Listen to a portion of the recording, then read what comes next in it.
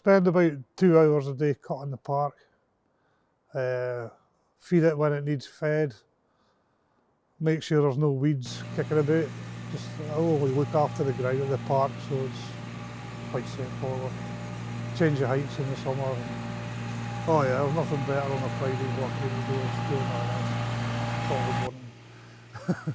But if we get dry weather like now, it's, well, I say like it's raining, but the dry weather we've had has been a problem trying to get water onto the park. We've not got any kind of system here. It's just get what we can onto the park, basically. Of course, the well-kept playing surface is one thing, but nothing in Brechin is more famous than Glebe Park's iconic hedge, with followers from across the globe.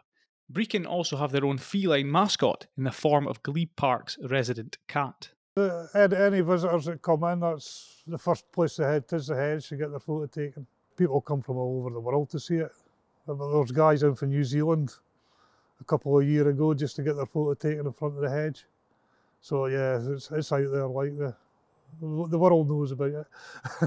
I used to belong to the church and they used to grow their crops here at one time. So I could go back hundreds of years. Dolly the cat, she's been here about maybe 8-9 years now. She appeared during the first league game against Rangers and she's never left. She's just stayed. Yeah, great wee thing.